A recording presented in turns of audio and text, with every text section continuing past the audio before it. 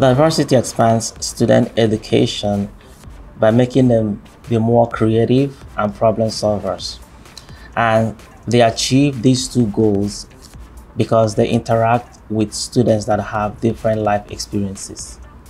What it means to have diversity in the classroom is that we are preparing our students for a diverse workplace.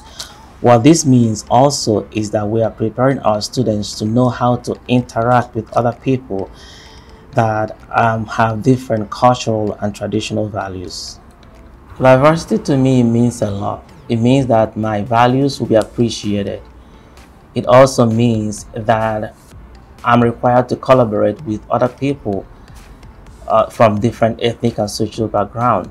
It also means that my opinion and suggestions to ideas or issues will be valued. And then that really affected my choice to come to State San Bernardino, because here on campus, we celebrate diversity.